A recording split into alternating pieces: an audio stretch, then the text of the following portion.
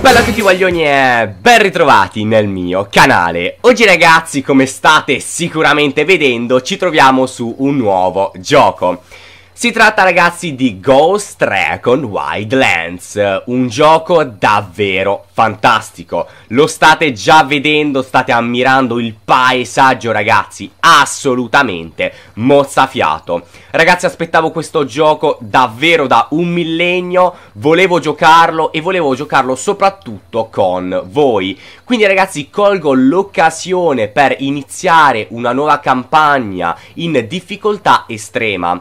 Ragazzi, ho questo gioco da poche ore, non ci ho mai giocato, soltanto il tempo di cambiare qualche impostazione video e audio per far sì che mi vediate e mi sentiate nel miglior modo possibile. Beh ragazzi, ho voluto iniziare questa campagna in questa difficoltà ardua, quindi estrema, proprio perché voglio immergermi nel miglior modo possibile all'interno del gioco e nella sua tatticità. Ragazzi, porterò questo gioco soprattutto perché il genere mi piace davvero tanto.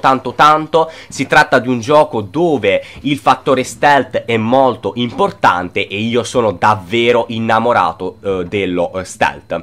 Quindi ragazzi, vi ho tagliato la prima intro, l'intro del prologo, poiché è una rottura di maroni e l'avrete vista già in altri gameplay, in altri diciamo canali. Beh ragazzi, quindi questa è la missione principale, la prima missione del gioco da quanto vedo, e dovremo trovare il tenente del Santa Blanca. Da quanto ho capito dalla intro principale ragazzi, Santa Blanca sono dei cattivoni che ci romperanno le palle dall'inizio fino alla fine del gioco. Allora ragazzi, da questi primi secondi di gioco vedo che i comandi dei veicoli sono un po' sordi. L'auto non gira molto velocemente, tende un po' a slittare, però bene o male si riesce a guidare in maniera abbastanza agevole. Non mi aspetto diciamo di più da un gioco che comunque è incentrato sul tatticismo, quindi sulla guerra, quindi va bene così. Non mi aspetto un gioco ovviamente simulativo come un Project Cars o un Forza Motorsport. Quindi ragazzi, vediamo cosa ci dicono. I miei figli mi raccontano una marea di cazzate. Ok, va bene, non ho capito assolutamente niente. Allora, ora scendo ragazzi, perché siamo comunque arrivati nel primo obiettivo che ci propone il gioco, e vi farò vedere un po' il mio personaggio. Ragazzi, l'ho fatto cazzutissimo, guardate che figo, con questi occhiali, questa maschera che copre il naso e la bocca, questo elmetto ragazzi davvero figo. Gli ho messo una t-shirt molto semplice, dei pantaloni tattici, degli stivali da trekking e questo zainetto molto carino a parer mio, e ho voluto metterci ragazzi questa mimetica che fa davvero da duri, una mimetica urbana, anche se di urbano non c'è assolutamente niente, ma è tutto foresta, vabbè, piccolo errore ma non fa niente. Ok ragazzi, vediamo, ci propone il gioco un piccolo tutorial, ovvero la ricognizione. Premiamo LT per puntare e marcare i nemici, con la freccia in alto usiamo il drone, con la freccia in basso usiamo il binocolo. Allora ragazzi, da quanto vedo, allora ho una pistola perché una pistola voglio il fucile primario, ok. Allora, quindi da quanto ho capito ragazzi, si può marcare il nemico, eccolo, vediamo, diciamo come in Far Cry, da quel che mi ricordo. Allora ragazzi, ci hanno consigliato di mettere il silenziatore, io già lo vedo il silenziatore, e così ho visto che si può modificare la visuale della mira dell'arma. Quindi puntare con il mirino vero e proprio o puntare in terza persona dalla spalla. Ragazzi, io preferisco questo poiché questo mirino non mi fa vedere assolutamente niente e si muove troppo. Quindi ragazzi, io userò per lo più, magari fino a quando non mi comprerò un'ottica, questa visuale. Allora ragazzi, queste missioni, almeno le prime, e vedremo anche le prossime, di farle in stealth. Come vi dicevo, lo stealth è un fattore che mi piace tantissimo e quindi sono davvero affascinato. Colpo sincronizzato lo conosco già poiché l'ho visto in altri gameplay. Ragazzi, potremmo praticamente marcare i nemici e premere A per avviare un colpo sincronizzato, ovvero dove la nostra squadra ci aiuterà. Vabbè, la nostra squadra che non è per niente dietro di noi non ci caga minimamente. Vabbè, continuiamo noi perché non abbiamo bisogno di altri aiuti, poiché siamo dei pro. No, vabbè, scherzo, ovviamente, e sono veramente una schiappa in questi giochi. Allora, ragazzi, ci sono due nemici, qua si dovrebbe usare la sincronizzazione, ma noi facciamo di testa nostra e li uccidiamo, vediamo, in un modo semplice. Oh, ragazzi, vediamo se possiamo marcarli. Ok, vabbè, acquisizione del bersaglio. Ok, attacco pronto. Quindi, ragazzi, se si sta un po' fermo il tizio là in fondo, posso anche ucciderlo. Allora, stati fermo per favore, oppure ti sparo al tronco. Ok, l'ho sparato al tronco. Ok, ucciso, ragazzi, molto, molto semplice. Qui troviamo una cassa. Che cos'è questa cosa? Ah, un barile. Ah, praticamente sono delle risorse. Vediamo un po' che cosa è. Benzina più 250. Ma è buono praticamente. Ok, abbiamo trovato delle risorse. Continuiamo ad andare avanti. Qui c'è un'altra cassa e vedo un altro nemico però. Segniamolo, ragazzi. Allora, io direi di usare un drone. Ok, ci si può anche sdraiare, ma non è molto l'ideale sdraiarsi in quel punto. Allora, ragazzi, mandiamo un nostro drone per perquisire la zona, poiché, ragazzi, mi piace molto tenere sotto controllo una zona precisa della mappa, quindi dove andrò praticamente a operare. Quindi, ragazzi, vedo 3 nemici e l'obiettivo quindi dovrebbe essere il tenente del Santa Blanca, di questa organizzazione criminale. Allora, ragazzi, quindi vedo il primo nemico qua. Io direi di ucciderlo. Perfetto, ottimo colpo, ragazzi, ottimo colpo davvero. Ok, ci troviamo a 100 metri dal bersaglio, però vedo un altro nemico. Ragazzi, io farei in questo modo, invece di interrogare subito il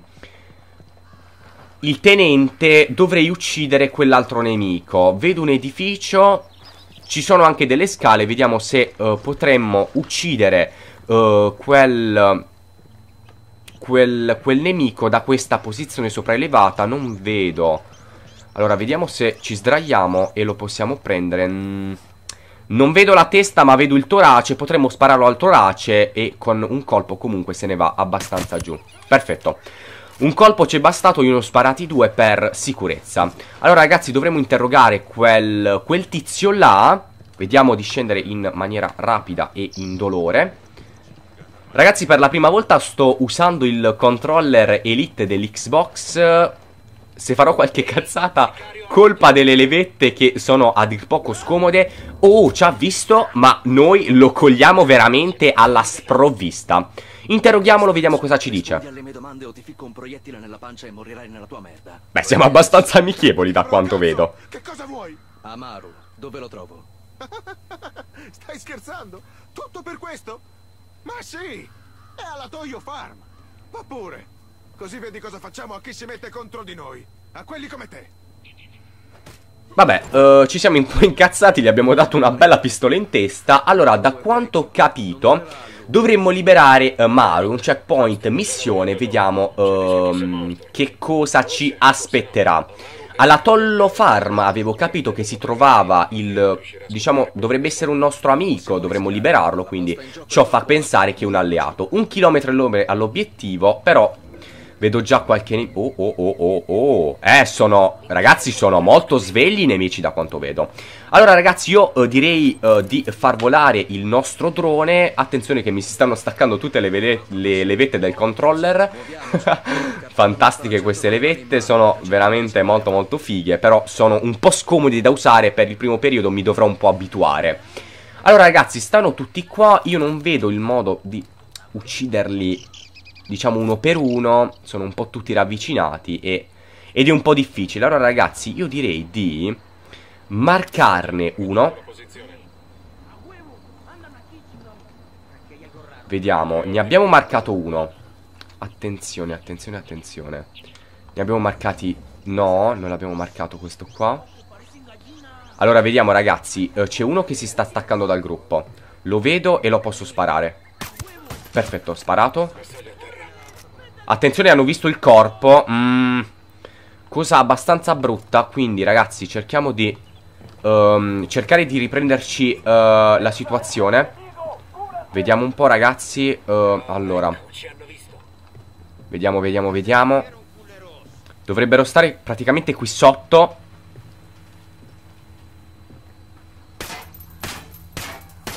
Ah, ragazzi, non riusciamo a prenderlo, peccato. No, non trapassano, diciamo, i colpi. Questa gratinata. Ok, ragazzi, perfetto. Col primo ci siamo. E anche col secondo, perfetto. Ok, i nostri compagni hanno ucciso l'altro, quindi ce lo siamo tolti davanti. Vedo delle risorse, quindi andiamo a perquisirle, vediamo che cosa ci danno. Perfetto, vediamo un po'. Comunicazioni più 50. Comunicazioni che dovrebbero servire a controllare un po' di più il territorio. Mi farebbe pensare, ma non sono sicuro.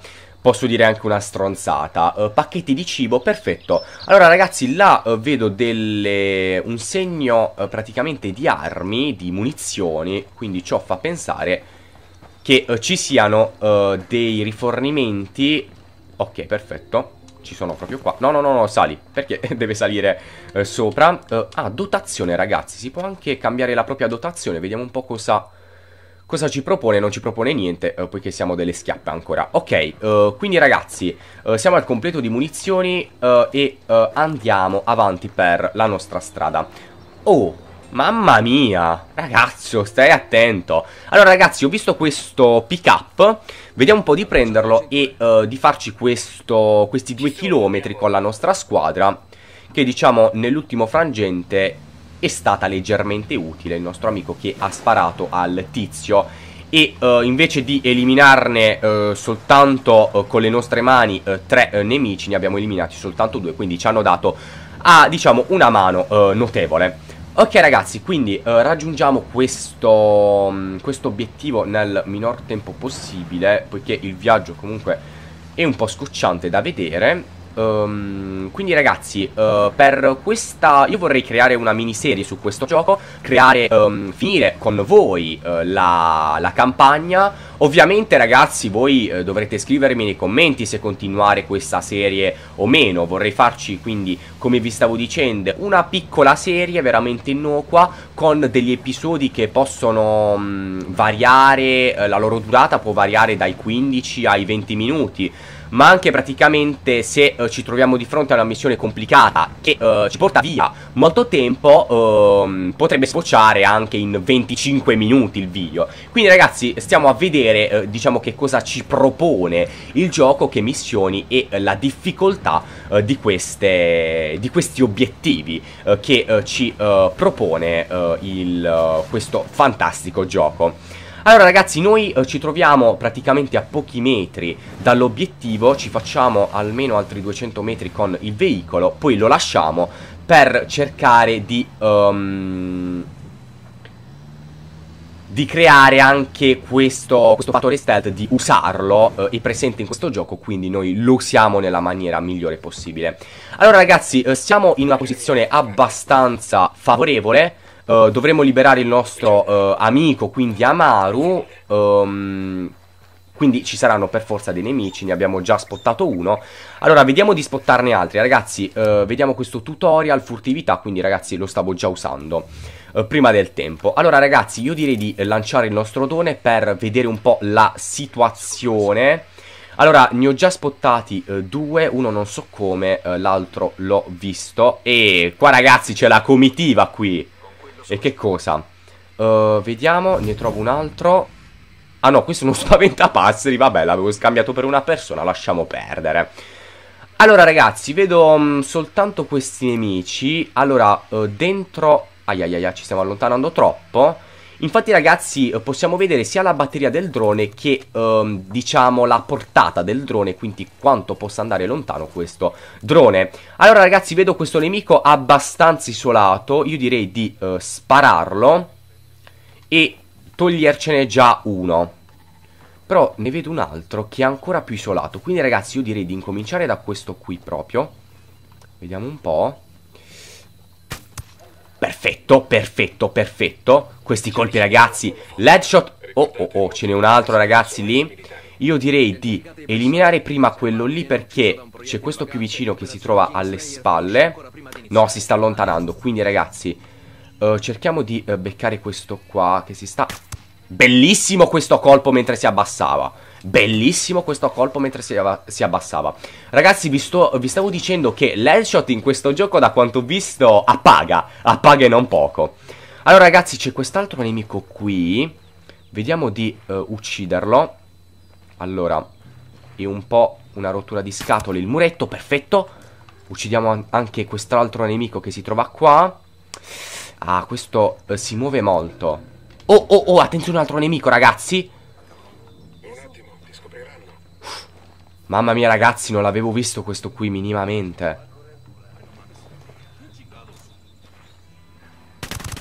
Ok, ragazzi, l'abbiamo ucciso con un po' più di colpi rispetto al normale. Ok, cerchiamo di fare le cose in maniera molto molto semplice. Bellissimo questo colpo, mi è piaciuto davvero tanto. Uccidiamo quest'ultimo, ragazzi. Oh, non è l'ultimo, non lo so. Perfetto, ottimo. Ragazzi, c'era questo qui che non l'avevo visto minimamente. L'abbiamo ucciso. Cerchiamo di non commettere altri errori. Ce n'è soltanto un altro. Aia, stavo ricaricando, peccato, questi errori non li dobbiamo fare. Ottimo, ragazzi, li abbiamo uccisi tutti? Libero dal mio lato. Perfetto, perfetto, perfetto. Liberi, quindi, ragazzi, cerchiamo di liberare il nostro amico Amaru. Portiamolo in una zona non nemica, quindi alleata. E lo dobbiamo scortare. Ok, l'obiettivo è a 3 km e 1. C'è una cassa rifornimenti. Vediamo, ragazzi, di prendere qualcosa. Quindi sempre comunicazioni dovrebbero essere, perché la stessa cassa, comunicazioni più 50%. Ok, ragazzi, dovrebbe poter... sì, dovrei poter utilizzare questo elicottero e posso utilizzarlo. Elicotteri tutorial, ragazzi, sì, è un po' come Battlefield, RT per accelerare, quindi per alzarci di quota, LT per abbassarci di quota, e dovremmo con gli analogici, diciamo... abbassarci col muso e abbassarci con la coda per rallentare e accelerare l'elicottero. Ok, ragazzi, dovremo raggiungere abbastanza in fretta con l'elicottero questa posizione. Ecco, i comandi vedo che sono un po' scomodi dell'elicottero, però diciamo è guidabile. Sì, i comandi sono tipo Battlefield, ma e diciamo la manovrabilità di questo elicottero è tutto tranne che Battlefield. È molto lento, non si alza per niente. E dai, forza, dai un po' di più di potenza. Ok, superiamo questa montagna. Poi potremmo abbassare il muso dell'elicottero e andare molto molto più veloce. Ok, ci troviamo già a 2 km e 1. Quindi, ragazzi, dovremmo portare Amaru in questa posizione, che presumo sia una posizione alleata, una sorta di quartier generale, forse. Oddio santissimo, che brutti comandi. Sembra che precipito da un momento all'altro, ma non è così. L'elicottero si comporta in maniera un po' strana. Quindi, ragazzi, ci troviamo già a 1 km e 1. Ci siamo sull'obiettivo. Portiamo Amaru in questa posizione, quindi ho detto presumo che sia alleata, e sarebbe un po' stupido prendere Amaru da diciamo da una zona nemica e portarlo in un'altra zona nemica. Ok, se non siamo completamente deficienti, qui ci dovrebbero essere degli alleati pronti ad aspettare il nostro arrivo e il nostro atterraggio con questo fantastico elicottero. Una pista d'atterraggio migliore, ovvero senza pietre, non la potevo trovare. Quindi vabbè, atterraggio molto morbido. Ci siamo anche con gli elicotteri. Meglio, meglio, meglio. Ok, 20 metri a checkpoint. Vediamo di aprire questa porta. Che cosa ci mostrerà? Ok, amici, ovviamente. Ok, Santa Blanca. Vengono nominati ancora. Diciamo che le loro paroline d'amore mi facevano vomitare, ma i loro metodi non erano... Sì, Va bene ragazzi, io diciamo salto questa parte perché è abbastanza noiosa. Non me ne frega niente della storia, la vedremo col passare del tempo, non ci spoileriamo niente, vediamo un po' di capircela noi questa storia. Ok, quindi ragazzi, primo checkpoint, forse la missione completata, quindi primo checkpoint portato a termine. Prendiamo delle munizioni e vediamo un po' che cosa fare. Allora, vediamo di prendere questi oggetti che si trovano qui dentro e potremmo, per me... Oh, ragazzi, che bella cosa! Arma ottenuta, fucile di precisione M40A5. Beh, fantastico, io direi, ragazzi. Fucile da cecchino già, una cosa che mi piace assolutamente tanto, tanto, tanto.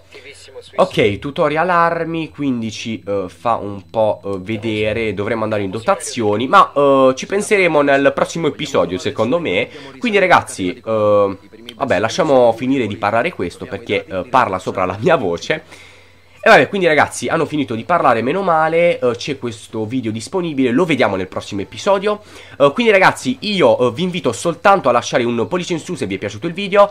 Come sempre, mi date tanto tanto supporto e alla fine lasciarne uno è pur sempre gratuito. Io vi invito ad iscrivervi al mio canale se avete già fatto per non perdervi altri video. Ragazzi, schiacciate la campanella vicino alla voce degli iscritti per tenervi sempre aggiornati sul mio canale. Ma si possono guidare le moto o sbaglio? Ma no, ma fantastico, fantastico. Vabbè ragazzi, vi stavo dicendo inoltre di seguirmi sulle varie pagine Facebook, Instagram, che vi lascerò come sempre qui sotto in descrizione. Quindi ragazzi, lasciatemi anche un commento per farmi sapere se vi piace questo gioco, se volete che vi porti altri gameplay, quindi fare una miniserie e completare insieme la campagna in difficoltà estrema, ve lo ricordo. Quindi ragazzi, nemici cazzutissimi. Quindi dopo questi bug assolutamente normalissimi ragazzi, noi ci salutiamo e ci vediamo alla prossima. Ciao a tutti, bella!